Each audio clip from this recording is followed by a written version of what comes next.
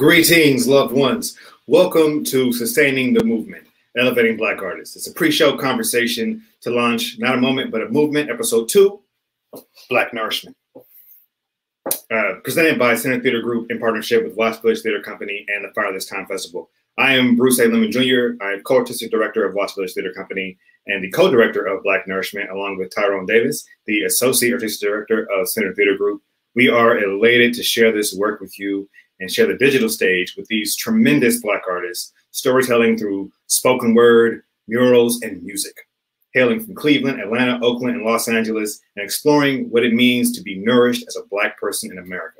The art we make and have the pleasure of experiencing is the sum total of a huge collaborative effort. Many hands shape, shift, and influence our works in progress throughout the creative process. And elevating Black artists is the work of the champions on our panel today, and we want to amplify their work. So please, welcome to the digital stage, the creator and founder of Cast Black Talent, Courtney Peck. Hello, Courtney. The creator and founder of First 15, Jamila Webb. Hello, Jamila. And the director of industry initiatives from the Broadway Advocacy Coalition, Zhailon Levingston. Thank you all for coming through. Zhailon, thank you for coming through. We really appreciate y'all taking the time to be here. Please, can we go around and just share with our audience a bit about who you are and what you do to elevate Black artists with your work and organizations? How about we start with you, Courtney? Yeah, hey, my name's Courtney. I started an organization called Cast Black Talent last summer. It's geared towards creating and amplifying opportunities for Black actors. During the pandemic, or the start of the pandemic, I saw a lot of casting directors doing casting challenges on Instagram. And when the death of George Floyd happened, a lot of them shifted towards posting Black Lives Matter content, and some of it felt very performative. So I was thinking of a way of how can they help their community, like Black actors within the theater and the TV and film space. And I started Cast Black Talent for a way for them to help Black actors who are hurting during that time. And yeah, so it started with doing free casting workshops with one-on-one. I reached out to a lot of casting directors. They all gave their time and their support to the Black actors that way. And then I got in contact with WME, and we did a virtual reading of Katori Hall's Hurt Village. And we half the cast were established actors, or established people like Snoop Dogg and Laura Devine, J. Alphonse Nicholson, Joaquina Calacango, and the other half were up-and-coming people that you probably don't know their name, but so it was a chance for us to uplift those people with the help from like Snoop Dogg and Laura Devine.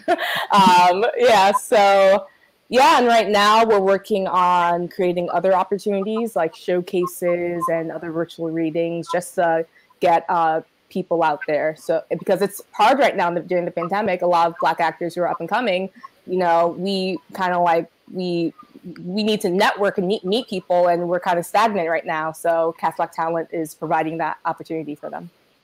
Amazing, amazing. Yeah. Jamila. Hey, I just want to say I'm happy to be here amongst this amazing panel. Courtney, I saw that reading, so shout out. It was really, really, really beautiful. It was really beautiful. Thank you. Yes, I am Jamila Webb from St. Louis, based in Los Angeles. I am an actor, producer, and I created First 15, which is a reading series for Black and Brown actors and writers. And so what we do, we hear the first 15 pages of writers' scripts, and they're read by professional actors. And then we have industry writers give feedback. And the cool thing is seeing writers who are Black and Brown get like feedback from folks who look like them, right? And they're in these rooms that our writers want to be in. And we have a nice mix of like new actors and new writers, and then like established actors and writers. And I really created because I just wanted a community space where we could convene and we could just be ourselves and tell our stories without, well, if you want to sell it, you need to say this, without all those filters, just to know that we can be our authentic selves and tell our stories without being, reeled in. Thank you. Zhailon. Yeah, thanks for having me. And I'm so honored to be speaking with you in the company of these awesome, amazing people. And yeah, I just love that we are all a part of this moment together. So I just want to express gratitude there. So I am the Director of Industry Initiatives for the Broadway Advocacy Coalition, which started about 5 years ago. Our founders were a group of Black artists in the company of Shuffle Along that was on Broadway in 2016. And at the height of a kind of artistic excellence that they were feeling in their personal lives, there was this kind of socio-political reckoning happening in the country with the deaths of Philander Castile and Alton Sterling and Sandra Bland. And there was this sense that there is a disconnect between the work that we're doing on stage and the way the world is responding to Black bodies right now. And we as artists feel like we need to respond. There is a Broadway for every single cause except for a Broadway for Black Lives Matter. And so it was out of that sentiment that this organization got started. And the work that we have come to do now is about centering artistry and the stories of those directly impacted by racist policies as a way of creating space and building capacity for organizations and individuals who are trying to fight anti-Blackness in their workspaces. And sorry, there's some noise happening. We are in the world.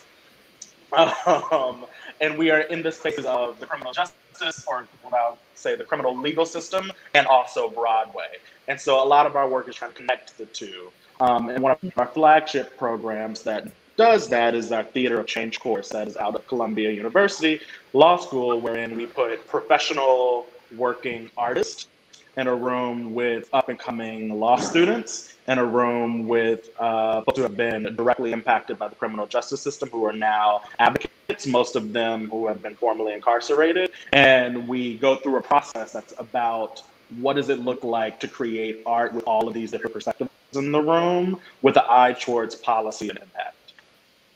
Oh, that's amazing. Wow. That's necessary. Amazing. Wow. You left Bruce speechless. I really did. It's the part about bringing everything all together, because there's an element of an attempt to. There's a personal experience, and then there is your personal experience in this industry, and there is an attempt to separate the two, but it's really hard. It's really hard to separate the two because we're a whole people. We're like the Bruce that's walking down the street is no different than the Bruce that's on stage. So to separate those worlds doesn't necessarily work. So hearing about ways where we're bringing the artistry and the actual efforts to work on our experience outside of the stage, it's good to hear. It's good to hear, know that work is happening, important work is happening. So thank you for that. My next question, we all know that representation matters, and I'm looking for a story here. Can you pinpoint and share with us a moment where it really mattered for you? Tyrone and I were talking about this the other day and realized that we had two shared experiences with separate productions of August Wilson's Jim of the Ocean. It was the first play that I had ever seen on Broadway. I went to a preview, and I remember sitting there and I'm watching Felicia Rashad on stage, and I see her hand that was shaking the entire show, and like the focus that I imagine it took to maintain that throughout inspired me a lot. And seeing this Black cast telling this story of Black people on this stage on Broadway was something that I had never seen before. And it really cemented in my head that there was a future possible. There was a path forward to find myself on a stage somewhere telling a story that mattered to me. And I have tons of these experiences in my life where I was able to see myself on stage, but it came out of seeking that out. It wasn't really brought to me. And I'm wondering for all of you, if you can share with us a moment where that representation was effective for you and really propelled you forward in your life in the arts. Well, I can share a story of when I realized I wanted to be an artist, an actor.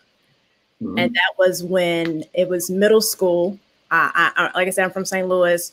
And fortunately, my mom, we would go to the St. Louis Black Repertory, from 6th grade all throughout high school.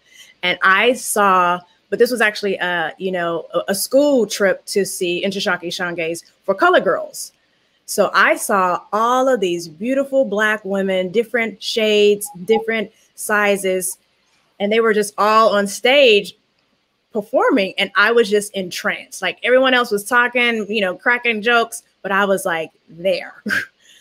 And I said to myself, I was like, oh, I really want to do that. I really want to do that. But I didn't tell my parents at college. So it was in that moment though, but because it was that representation, it was seeing, Black women on stage that I was like, oh, I can do this. I can pursue this. And I did later, but it was just seeing images of me on stage and just so many different, telling so many different stories in that moment that gave me hope. Because before I had never even thought about that. That wasn't even I think I wanted to be a farmer, which was weird too. I think I want to be a farmer, or maybe there was a moment I want to be a heart surgeon. But it was in that moment I was like, no, I want to act. I want to perform. I want to tell stories. I want to be a storyteller. So that was my moment. Beautiful moment. Yeah. Beautiful moment. I would say mine is when I feel like there's so many, like you said, that have so many examples in my head. But I guess the moment I was like, I want to be an actor was when I saw in 7th grade, when I saw Jennifer Hudson in Dreamgirls, because,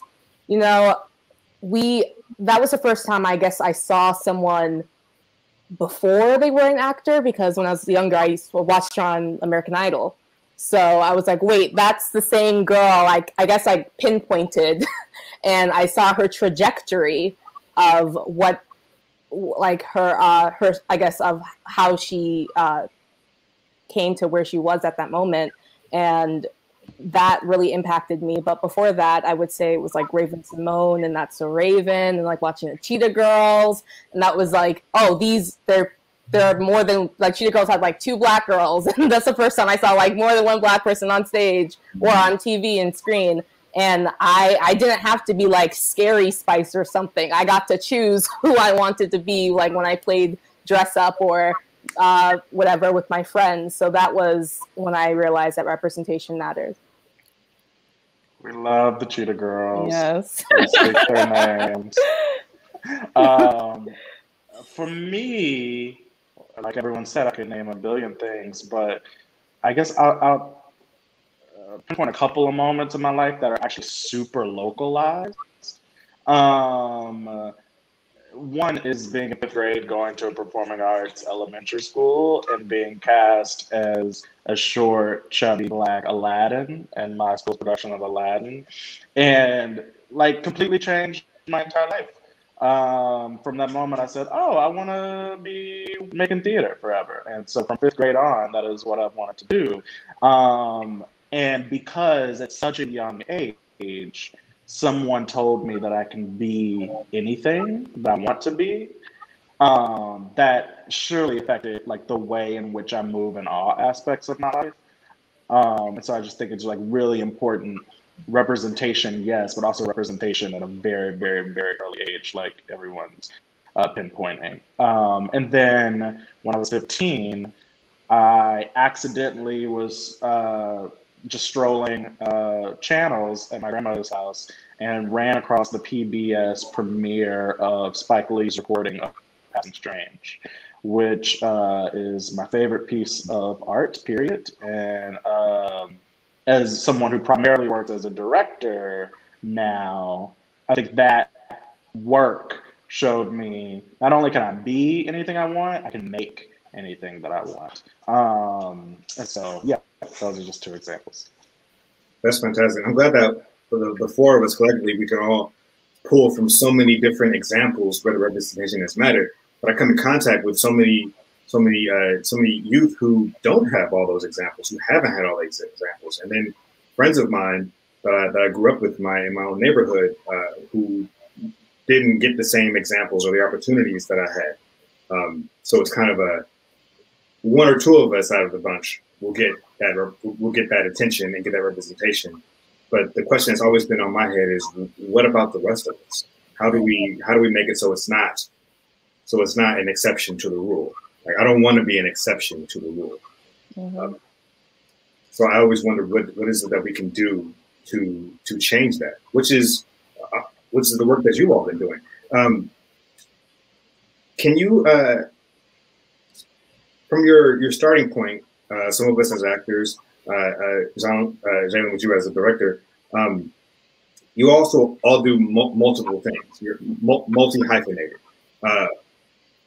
Going from the origin of your work to what you do right now, can you mark the pivot point? Like Jamila, what brought you to do the work at First 15 specifically, coming from an actor's point? You know, real talk, I love game nights. And so I felt like this was an opportunity just really to bring people together, not to have games, but I just miss that, I used to live in New York, and I just miss that feeling of just congregating, right? Of fellowshipping, of reading work. So I just started that because I just know so many dope writers, so many dope actors. And I'm like, why don't we see each other like on a regular basis? Why, you know, you can be in LA and like years go by, I ain't seen you in like 2 years. Where you been? Right here, same neighborhood. So I wanted something that was going to be, you know, monthly, and that's what First 15 is, monthly. We have a season like, you know, theaters, you know, September through June. But also I feel like I went to grad school and there was just the idea where everything was separate. Acting was separate, directing was separate, like the play, you know, everything was separate. And I'm like, but we work in a collaborative industry. So why are we separating those things? And so I just wanted to also meet more writers and pick their brain. How do you create these, you know, these stories? And also, it wasn't like I was seeing like the stuff I was auditioning for. I just wasn't excited about it. You know, it wasn't like why I got into this. So this was just a way to be like, okay, well, how about we can just we can get some new stories put out there, because what we're seeing is not giving us the vastness of what it means to be Black, what it means to be Black in this country, what it means to be Black in this world. Okay, so that's where it came from. I could go back a little further before I started with BAC, because it kind of dovetails into it. But in 2016, when I moved to New York, similar experience that I'm sure a lot of artists had with responding to what was going on in the world, just being like, what the heck can I do? And I remember, like, after Alton Sterling's death specifically, I just felt like rendered speechless, and I could talk a lot. And so the fact that I like had nothing to say, my roommate at the time was like, Zhailon, what do we do? And I was like, I don't know. I don't know. And I went to sleep. And the next day I woke up and an idea for a kind of event came to me, which was to have a bunch of artists that I had met read words of other artists and activists who had gone through this before. And so it was a real kind of try to answer a personal question, which is like, I have no more words. Let me find people who had words. And from there, we created this event called Words on White, where we just gave the audience vocabulary to talk about what was going on. At the end of the program, instead of having like a traditional talk bag, we rolled like a 25-foot long white canvas on the stage, and we just threw markers and crayons and color pencils and all that stuff on this floor and made everyone go on stage and just respond to the canvas. And I think what we found was there's this kind of like technology embedded in the artistic practice of like drawing something, wherein you could have a lawyer on his knees and a 13-year-old black boy on his knees at the canvas. And when they look up at each other, the space in between their eyes is radically different than any other space in which they would meet each other. And so the idea of like, what if conversation started there, kind of came to me and my collaborators' mind, and then we decided to turn this one event into a kind of campaign. And so we would go to Central Park, and we would go to churches, and we would go to schools, and we would do words on night there, and kind of do guerrilla street art around some of this. And then eventually, the founders of BAC heard about what we were doing, invited us into their initial program, and then I just never left. I just never left BAC. And so I've been with them for 5 years, even after the work of Words on White. Courtney? Sorry, what was the question again?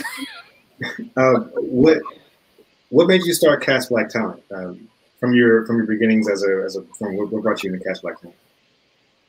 Yeah, I started it because I'm an actor. And I graduated college 3 years ago, and you like they always tell you it's going to be hard. Mm-hmm. But you don't know how hard it's going to be until you actually are in it. But yeah, it was a struggle after college because you try to find an agent and you do all this stuff and you look at the rosters and they have like 2 black people, 2 black girls, and they're like, oh, we already have someone of your type, even though the black girl is like 30 years older than you.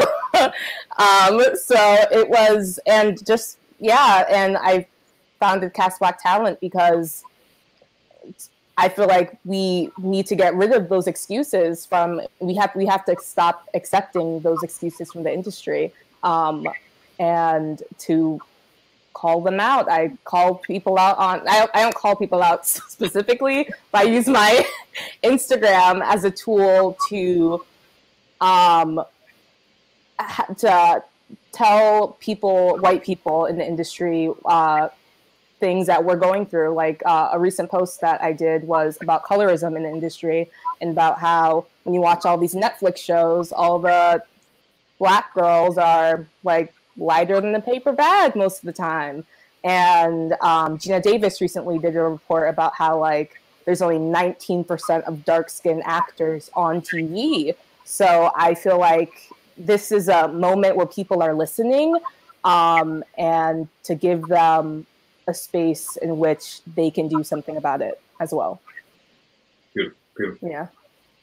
Do you have any memorable responses that you've had to your work from the community, from colleagues, from the world? Yeah, I would say with the Hurt Village virtual reading, it was nice because I felt like it was the first time a lot of people saw theater because it was in their homes. All they had to do was log in to see it, and it was more accessible because they know Loretta, they know Snoop Dogg. So it was we got a lot of comments, like it was live on YouTube. So a lot of people were like, oh, I'm in Memphis. Like they're nailing the accents or doing this or doing that. Like, I feel like this is my aunt, my uncle. So I felt like that this was an opportunity to make it accessible to people who don't live in New York and don't live in LA and don't travel to those spaces.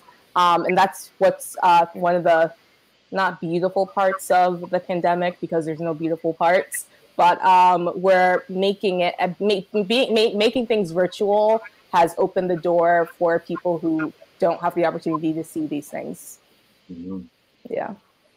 I think embedded in some of the technology of the theater change is the hope that in telling the stories of those most directly impacted, through those stories, we can understand the ways in which systems are at play and the ways in which policies show up in everyday life, and in the ways in which that person speaking their story is an expert in all of those things. And recently in our last cohort, there was a young woman whose husband was in prison. And I think before she was carrying quite a bit of shame around figuring out how can she participate in this work and also balance like her own personal feelings about her relationship with this person and, you know, their current legal status. And through the course, there was a day in which she was like, I feel so empowered to use my story, not for shame, but for empowering myself and understanding that I am the exact right person to be fighting this fight.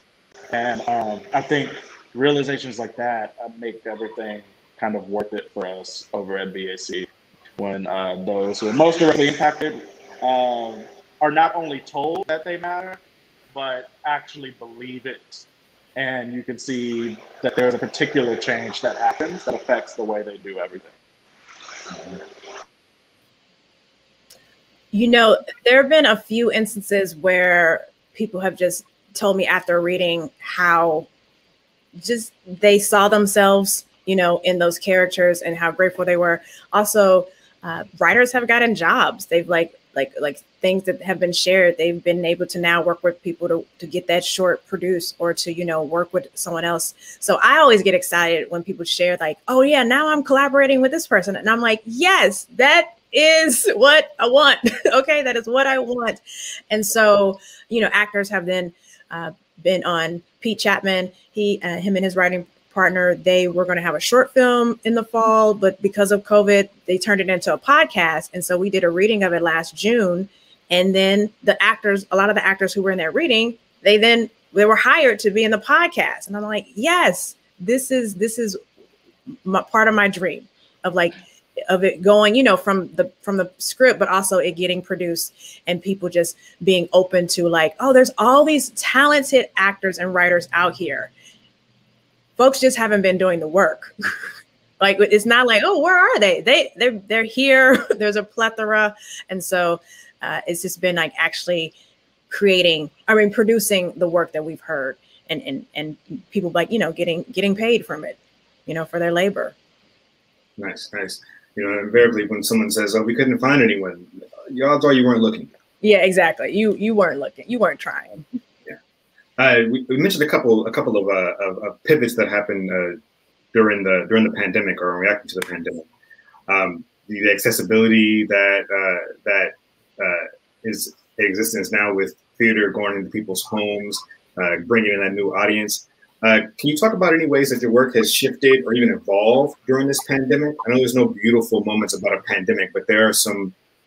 There is a change that has happened that I think we can bring a lot into the future from. A lot of things we shouldn't let go of because it just helps us communicate and tell stories better, more efficiently. But let's talk about some ways that your work has shifted or evolved during the pandemic. Yeah, well, I mean, I think the obvious thing is that everything is on Zoom. And so like big questions like how do you create community on Zoom? How do you make sure people's needs are met on Zoom? How do we navigate the work that we're trying to do, knowing that people are all over the world and have different bandwidths in the way that they're dealing with this time, and also like the technological bandwidth of like Wi-Fi and that dropping all the time, and just like the very kind of technical, practical changes that have had to happen in this time are big, but I think some of the gifts that have come out of them are being able to call in more people into the conversation, right? To not have to be so centralized in wherever you are. So even in my freelance work as a director, it's been so exciting to be able to be like, you know, blah, blah, blah is in Ohio, but we could just call him and see if he wants to do it. You know, that's so thrilling. And that's something that you don't get to do in normal times at all. And to just be able to have a wider span of communication with your community to realize that it's bigger than just where you are, but it's also small enough that we can all be heard in some kind of way has been really exciting to see in the work. Yeah. And a lot of the, I don't know, the formal rules about like, don't cold email, don't DM, I have gone out the window because people are home. So I guess it has made everyone just more accessible, and people who like when I first started Cast Black Talent, I started like messaging a bunch of people and asking them to share it, and people who probably like a year or two ago would be too busy or probably wouldn't even check their DMs, are like, yeah, sure, and they repost. And that's just starting relationships with people that I thought were out of reach before. Yeah. Nice. Yeah, I mean, I would just have to echo what Zhailon and Courtney said. You know, First 15 started in March of 2019, and then April of last year, we just moved to online, and we'll basically stay that way in the future, you know, and then have like maybe full readings in person. But because I can now get actors who are in New York, who are in Uganda, who are in the Bahamas, you know, there's a lot going on right now in this country, and people are like, I don't think this is the place for me. I want to leave, but I still want to do my art. They can still, you know, write and have their work read and have and perform, you know, do a reading. My parents are able to listen in, and also finding ways to make it more accessible, just like having the live transcript or making sure. I mean, I was at a reading. I haven't instituted yet, but I was at a reading where people actually describe what they looked like to help those who are visually impaired. So I want to even find more ways to make it more accessible to, you know, differently able-bodied people, right? If there's hearing issues or visual issues. So I've been excited about this online space. Of course, I miss, you know, being in person, but it has opened up a lot of new creativity, I would say. Yeah. Absolutely. And accessibility, it's more than just being able to log on and see a show, but it's absolutely about who has accessible Wi-Fi, who is viewing. Do you have captions, or is there an ASL interpreter? All these things that are very easy to apply to this digital medium. You know, at this point, it's more, did you not think about it, or do you not care? Because it's absolutely possible to do. And the more that we do it, the more it becomes normal, the more that it is just there, so nobody has to ask for it because their needs are already being met. Yes, we can do that. That's a beautiful thing that I hope many of us, other artists out there, are picking up, to just fold accessibility into your work from the jump, because it's necessary, and your audience needs it. So give people what they want. It's just normalized too. Like when you go on TikTok, everyone's just doing closed caption these days for like every video, which is great. Yeah. And talking about your what are your goals, and what's the vision of your organizations or initiative? Like, what are the things that you're laser focused on making happen? And where would you like to see it go? Yeah, sure. With BAC, you know, sometimes we can dream so big that we're like, okay, now let's pull that back and figure out what we can really achieve, what is really possible.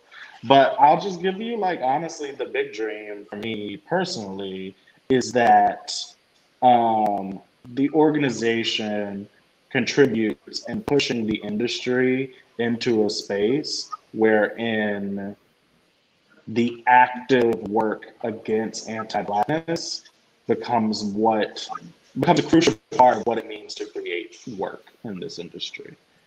So in the same way that there is someone in a rehearsal room who knows every equity rule and can make sure that those rules are being abided, there's someone there with the capacity to create a space if ever there is racial harm or violence that finds its way into a room as well. That we not only normalize giving money to just certain initiatives on certain months, but that at any moment in time, a cast can ask of its audience, hey, we need you to give us resources because we care a lot about this issue. And to support us in this way is to support us in all ways, right? And so, like, just all the little ways that we embed centering anti-Blackness in the work, I think is part of my big goal for BAC, that it just becomes normal, like wearing a seatbelt. I was,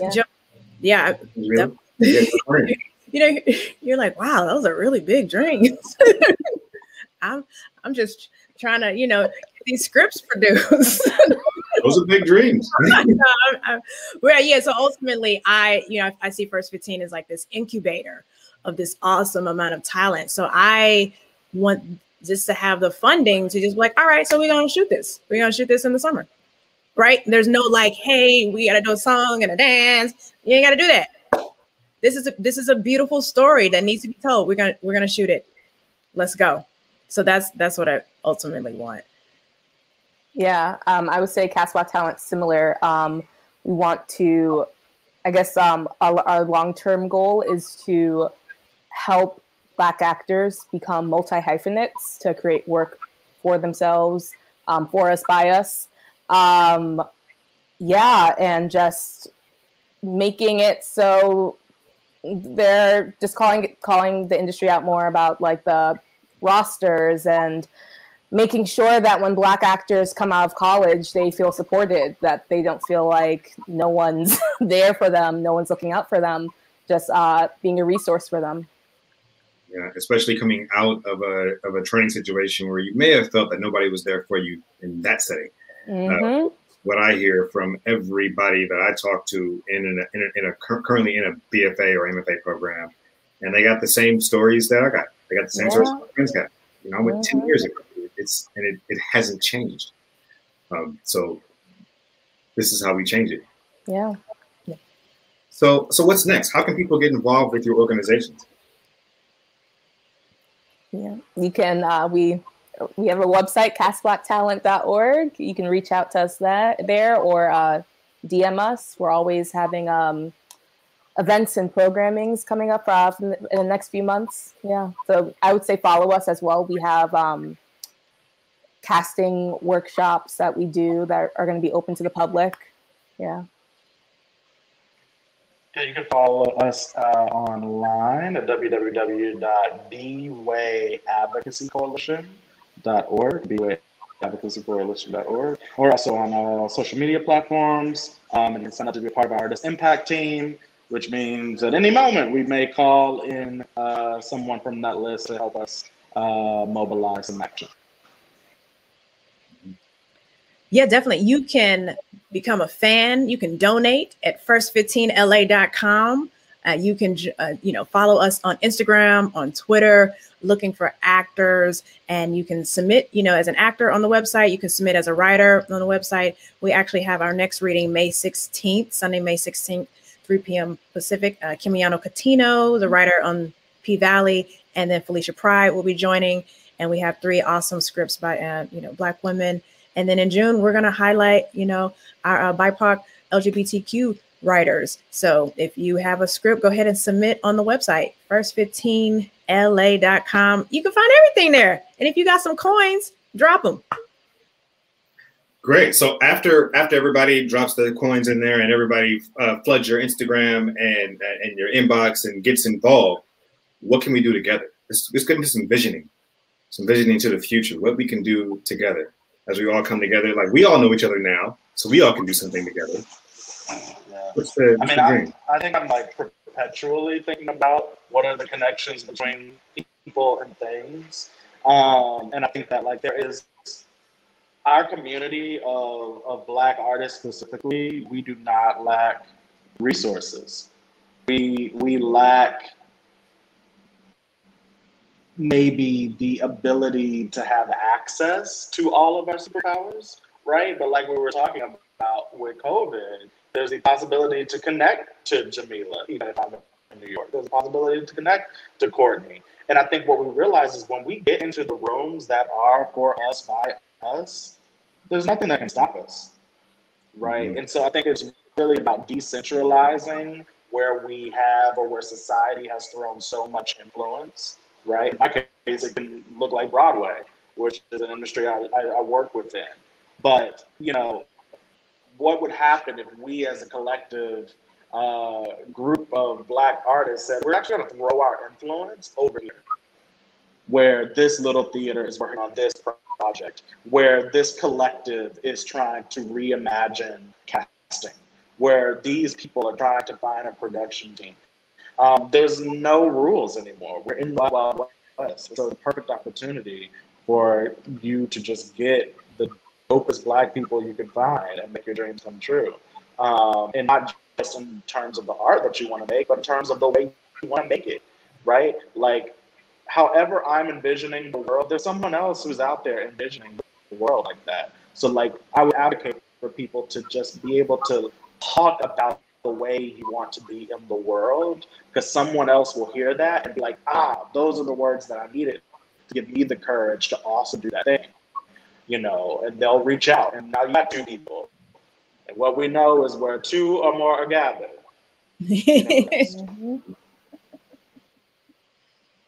The big dreams. What's the Courtney and Jamila? Oh, my mind was already percolating. I was like, "Oh, okay. So look, we're gonna do a script about, you know, the legal system, okay, and then I'm gonna get the actors from Cast Black Talent, okay, and then Bruce is gonna do like open it up with some spoken word, like, you know, my mind is already gone. It's gone. Okay, so we'll just keep talking about it afterwards." Yeah, I feel the same way. I was like, with the multi-hyphenate thing, I was going to reach out to you already, Jamila, about doing something together. And I've reached out to Broadway Advocacy in the past because I feel like you guys are doing so much great work. Just like, continuing to let the connections going, because we shouldn't have to rely on the industry or the white industry. We can like network across. Absolutely. Yes. Absolutely. For sure. Do you I'm feel gonna reach out to both of you just to say. And have more time to connect. And this is recorded, so yeah, it's on record. Everyone, right. We all heard that. You're gonna see something coming in the next year. Yes. Give us a nudge. Yeah, sure. We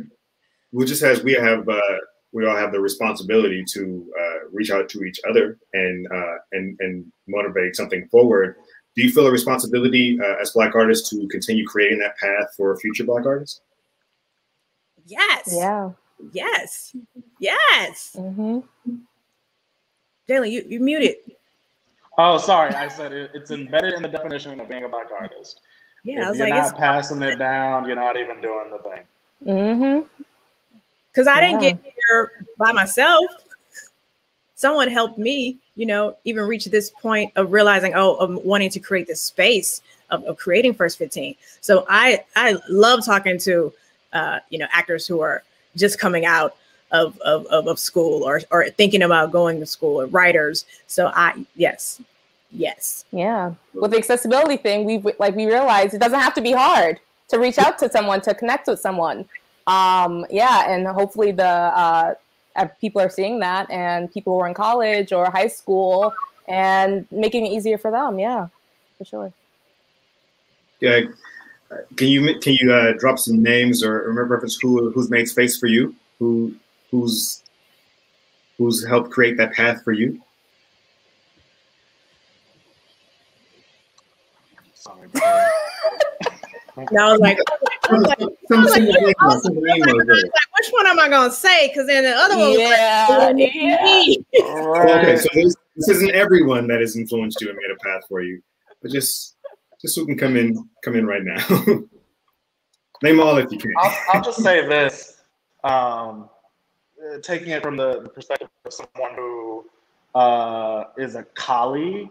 I think sometimes we think of like people like way up there who reach way down and pull us, which totally happens, and it has totally happened to me as well. But I remember, just to kind of bring CTG into this, my first equity gig was at CTG doing the Christians, and I understudied an actor named Larry Powell, and I had just graduated college, and I was understudying him. I was much, much younger. And I remember the first time we met, he gave me the biggest hug and said, "I saw you in my dreams.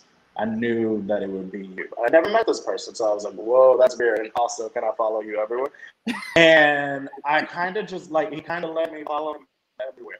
And so much of the connections I was able to make my first year out of college came from just like being around people who like to be around me. And the kind of favors and the kind of just grace extended to people who are right there on your level, but have just enough more experience than you to like watch your back, has really been some of the greatest inspirations and leaders in my life. And also the Fire This Time Festival, who is presenting this event. You know, Larry told me the moment I get to New York, go to the Fire This Time Festival open mic. I went there my first week in New York, and everyone that was there that night is a part of my story in some way. To playwrights that I've worked with, directors I've worked with, actors I've directed, you know, I've had my work in the Fire This Time Festival. I've been a co-producer there. Like, it's the community. Everything is community. And so those are just a couple of folks. Yeah, I would say the Black people who reached out to Cast Black Talent, Tyrone from Center Theater Group, he reached out when he saw the virtual reading. Johnny Webster from Throughline Entertainment, because, you know, during last year, a lot of people were getting hit up for jobs. They could have had, oh, they're too busy for other Black people. But I really, so I really respect the people who were helping us with the groundwork with Cast Black Talent before people knew who we were. Yeah. There's so many names. So, but I will say Kimberly A. Bear, who is an actor and also the artistic director of the Black Rebirth Collective, has been so helpful, just amazing and very supportive. And she's a fellow, you know, Black creator. So I do want to shout her out, but also there's just been so many. Kimiano Coutinho, who works, you know, with First 15, you know, some of my teachers at, you know, ACT, even though, you know, I didn't like their evaluations, but they, you know, they did bestow some knowledge upon me, like Stephen Anthony Jones and Gregory Wallace.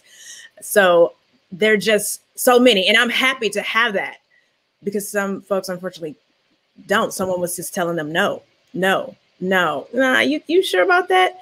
And I feel like so many people have said no, yes, keep going. Absolutely, and we are all collectively saying no, yes, keep going, and encourage you all out there, Black artists out there, to reach out to these three. Absolutely, as soon as you can, get involved. Do you have anything that you want to plug real quick while you got the ear of the world, or at least this audience, that you have coming up? Anyone? Yeah, I mean, next month, you know, First 15 is back Sunday, May 16th. You know, like I said, we're going to hear 3 scripts: Felicia Pride, Grey's Anatomy, Queen Sugar, and Kimiano Coutinho, P-Valley, Step Up High Water. They're going to be giving feedback. You can go to the website to RSVP. The readings are free. So, yeah, we're going to be doing a workshop, a healing workshop, healing from rejection, because there's a lot of rejection for actors. So just, I guess, follow us on Cast Black Talent on Instagram to, yeah, see when that's going to be. Let's heal the people. For fear of like not naming something that I should have named, I'll just repeat: go follow Broadway Advocacy Coalition, and see what we got going on. And then just follow me, always doing random artsy fartsy stuff. So have a premiere of a comedy special I've directed that is tomorrow called God is a Comedian. So look that up. Yes. And have a fun time with yourself. Absolutely. Looking forward to checking that out. Well, folks, we're about 10 minutes from the premiere of Black Nourishment. So we want to thank you all for joining us tonight. And I hope you stick around and tune in. It begins streaming for free right at 5 p.m. on the ctgla.org /Black Nourishment page. And if you're watching on YouTube, it'll just take you right to it. And it'll be free throughout the month of April in recognition of National Poetry Month. So go get those words, y'all. Everybody, you can take a quick break and come back at 5 p.m. for the premiere. Grab you some goodies and get ready to take in all this nourishment. I want to thank my panel again for joining us. Thank you so much. Let's stay connected and let's keep working. Thank you. Yes, definitely. Yeah. Peace and blessings. Thank you. Thanks, guy.